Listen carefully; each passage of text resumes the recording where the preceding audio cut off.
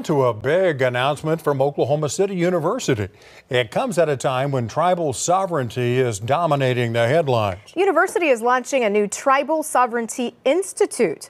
News 4's Natalie Clydesdale talked to them about why this is so important for Oklahoma. Well, leaders say this institute will fill a crucial need by providing independent, credible information about the topic of sovereignty.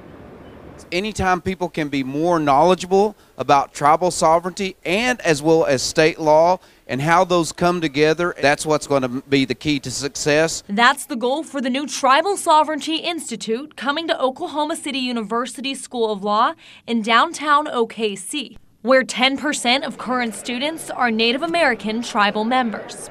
Tuesday morning's announcement made it the 36th Annual Sovereignty Symposium. And it would be a logical next step if we could extend the work of this symposium year-round. There is a need in Oklahoma for independent, credible scholarship about tribal sovereignty. This comes as tribal leaders say they see sovereignty issues daily. We need to be at a point where we don't continue to revisit the same issues. Conflicts that arise aren't always known from one group to the next. I think sometimes law enforcement on the day-to-day basis is what we deal with. Sometimes they don't understand jurisdiction. The Institute's first phase, hiring an executive director who will also be a full-time faculty member at OCU School of Law. Everyone can learn about sovereignty, what it means, what the benefits are, how it can be utilized, and I truly believe this is a great step.